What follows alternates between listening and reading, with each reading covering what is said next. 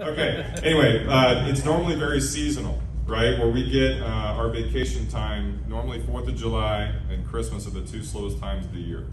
Last year, COVID, everyone was getting really cautious with what was coming up, where March normally is a very busy month. All hell broke loose, you all know the story, and everything changed maybe forever.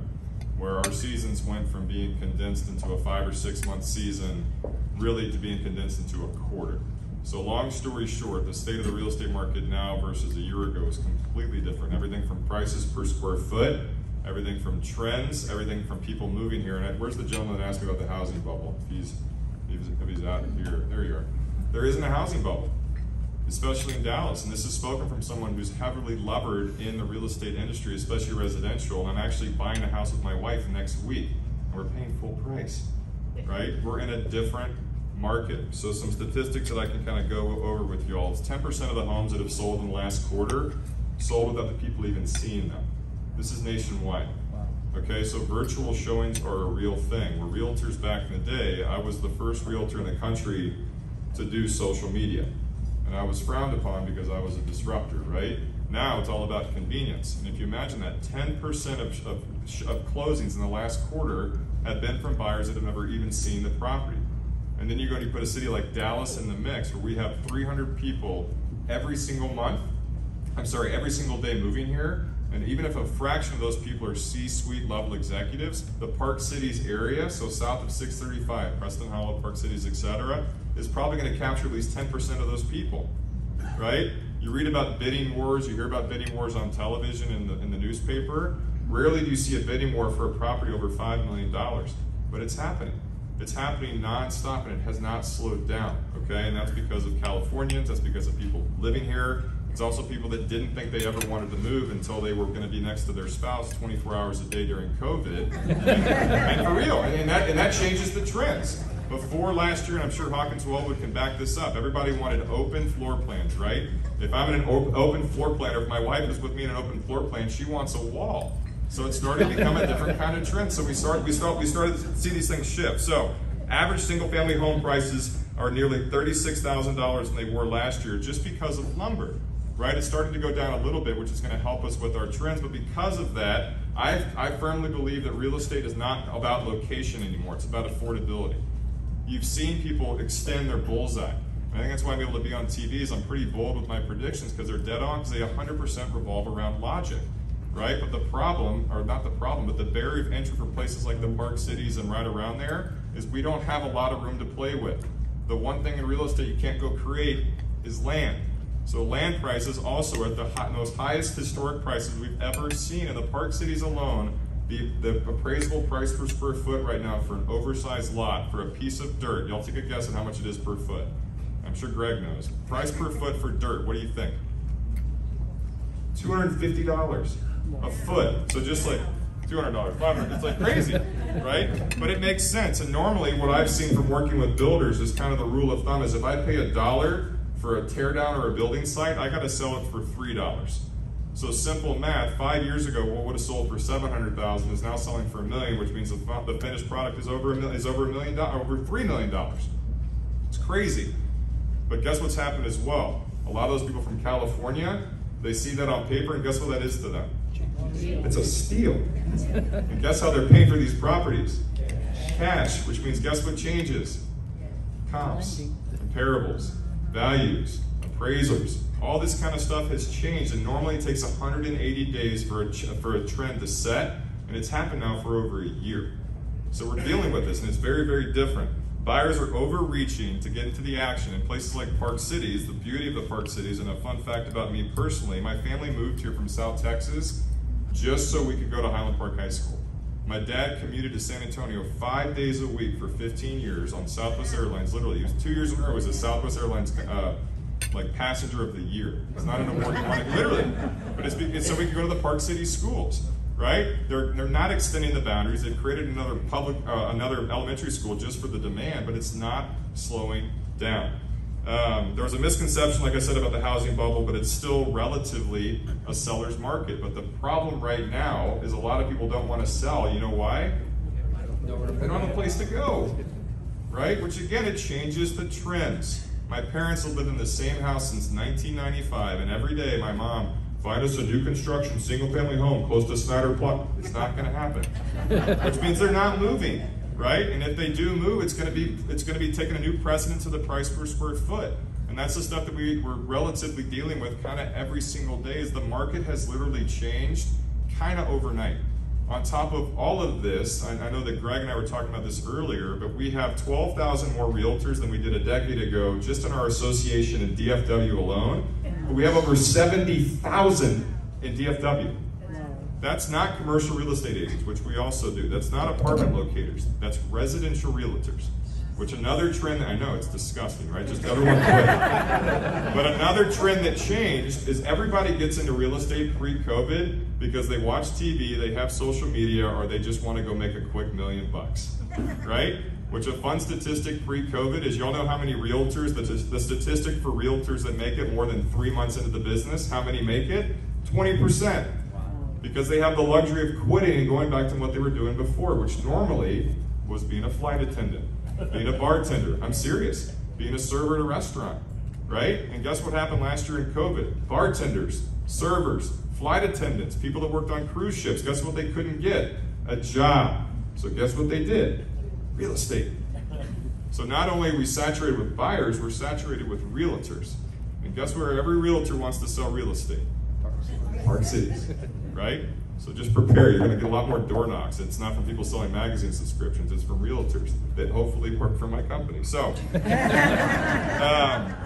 in June, about 8,600 single-family homes were listed for sale with real estate, and 50% of that, wait, hold on, I don't understand that statistic, okay. Median single-family home prices in May alone were 26% higher than they were last year, right? That's not new construction. And again, that's a new trend, and everyone's like keeps waiting for the prices to go down. What are you waiting for? Because at the same time, you know what else is soaring through the roof? Rental prices. It's crazy. Read the Dallas Morning News. The new trend right now are master planned rental communities. Single family detached properties, which means people in their head are gonna probably get to the point where they're gonna say to themselves, guess what? I probably can't ever afford a home. So let's go lease, which means the American dream might not be home ownership anymore. I know, even though we're in the business of making that a reality, okay? It's changing, it's crazy. On average, in May of this year in North Texas, guess how long, even though oh look, we were at the Q&A slide, okay, good. I'll just tell you real quick, it took 24 days on average to sell a home in the month of May. Okay, that's pretty quick, and that's across DFW in general. The Dallas region is one of the fastest growing metropolitan areas in the entire country, adding more than 100,000 people per year. Pre-COVID, 300 times 365 is a lot more than that. We're also the #1 commercial real estate market. It's projected to be for the next decade, which means we are the unicorn. There's no housing bubble. When people move people here to work, that's what they need, a place to live. Guess where they want to be? Probably the Park Cities, okay? It ain't slowing down. It's estimated to be 62% cheaper to live in Dallas than San Francisco. And one of the interesting facts that I used to obsess over back in the day, have y'all seen the movie The Big Short? Right? That movie changed my life. That movie and Moneyball changed my entire life. But back in the day, what was interesting about the real estate crash in the early 2000 teens is we were never in the same indexes as San Francisco, as Vegas, as Phoenix, as Miami, as Atlanta, these cities that are kind of like this. We're in the same indexes as Pittsburgh, Oklahoma City, Cincinnati, Louisville, blue-collar cities, right? Which means to me that screams stability. And all of a sudden, if you guys have lived in Dallas longer than 10 years, it's a different city than it was. We have districts, we have culture, we have stuff to do. We're pre all of that stuff. What you did in Dallas was you ate, you drank, and you watched high school football. But it's different, right? It's an easier sale. When we moved here in '95, I came from San Antonio, and I was so excited because Dallas had a sports team, right? But seriously, San Antonio had the Spurs, which didn't count, but we had all the big 4 sports teams. But now there's actually stuff to do here, right? When you have somebody come visit, you actually have stuff to do, which means people are going to get out of the woodwork and move here. The only 2 things we don't have and never will have are mountains and oceans.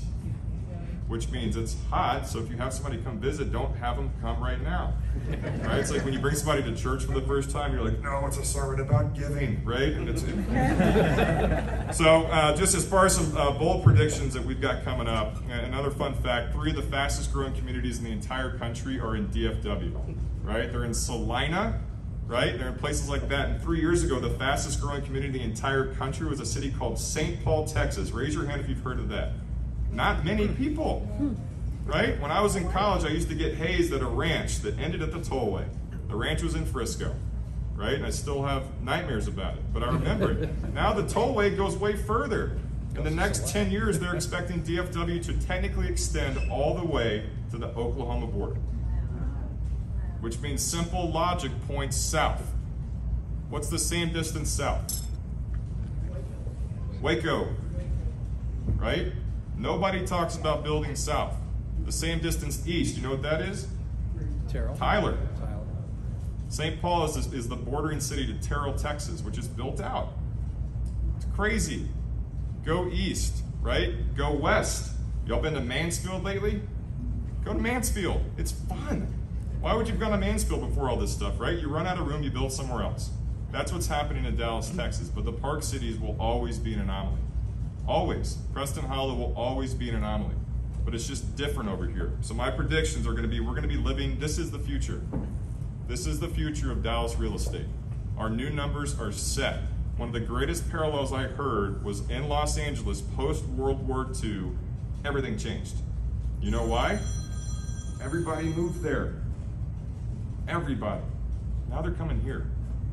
Why? It's affordable. It's central. We have kind of good schools, right? Our streets suck, but the people are great.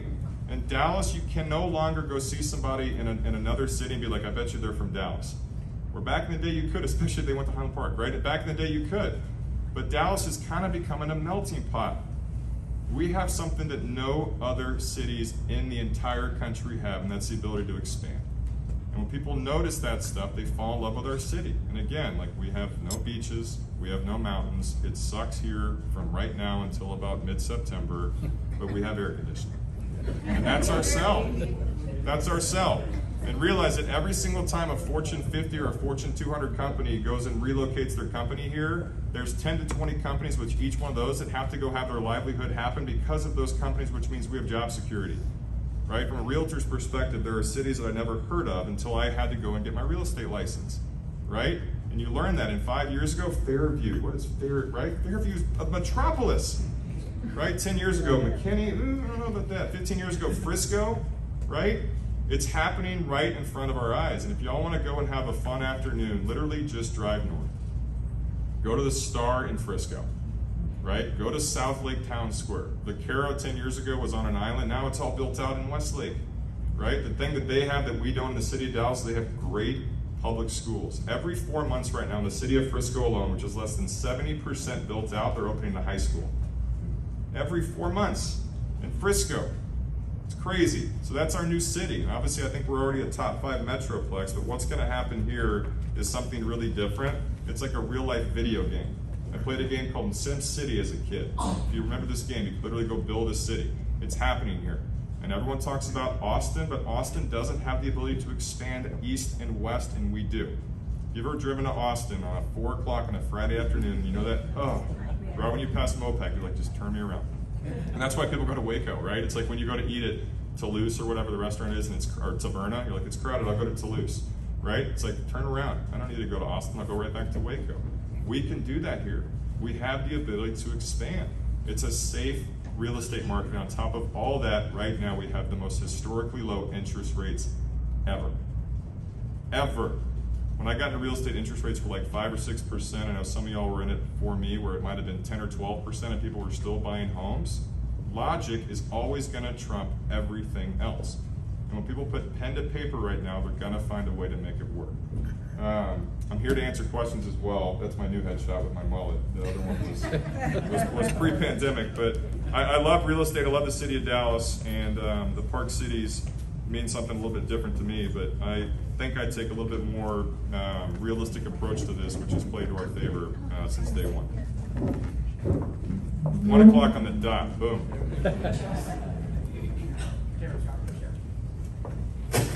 hearing about local residents being priced out of the market by hedge fund buyers. Are you seeing that, and what % of the time does that happen?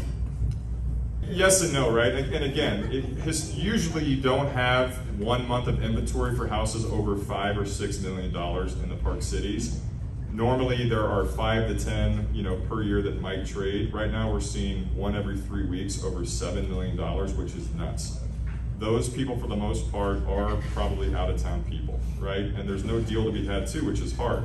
And again, if you put on paper, here's 10,000 square feet for $10 million, that's a steal. And in the back you have a yard. For a New York person, I'll take 2, right? So it is a reality, but there's still people trying to get in here that, normally the progression from people I went to high school with, graduate, you live in uptown, you have an apartment, you have your first house in the M streets. If you can afford it, you do Devonshire. If you can't afford Devonshire, you do Briarwood. And then get me to the Park Cities, right off the tollway. Get me to the Park Cities, right off 75, and then get me to the bullseye. But that's changed a little bit. But yeah, there are people that are moving in here in droves. And when you move 5 to 10 people here that their average take home per year is over $10 million, it's a drop in the bucket. So it's changed. Where normally the rule with real estate is the bigger the property, the lower the price per square foot. But when you see houses at 10,000 square feet selling for $1,100 per foot, that changes a whole other part of the market. So short answer is you're right. Yeah. Final question. Final question. What was it about? Thanks for coming. Yeah, you're welcome. What was it about Moneyball that changed your life? Yeah, good question. All right, this is a whole nother speech that we'll do maybe when the bar is open, but I grew up, no one believed in me other than my parents growing up. I took the real estate exam more than anyone in the history of Texas. I took it 22 times. I'm not joking. I'm not joking. And I was never recruited. And most real estate people, you pass your test and you get calls from everybody on planet Earth. There's over 115,000 brokerages in DFW. No one called me. I was like, all right, this reminds me of college and high school and elementary school, middle school. And then I saw Moneyball. And it's essentially about believing and investing in the people that aren't the first round draft picks. And I saw that, I was like, this is how I'm gonna run my company. Where it's people, like, I literally didn't get an interview at any other company other than the one that initially hired me when I found out they hired me because I had a pulse. And so it just changed my perspective. And I also think Brad Pitt is really hot. So yeah, good question. Okay, thank y'all for letting me come. This is really cool. I appreciate it.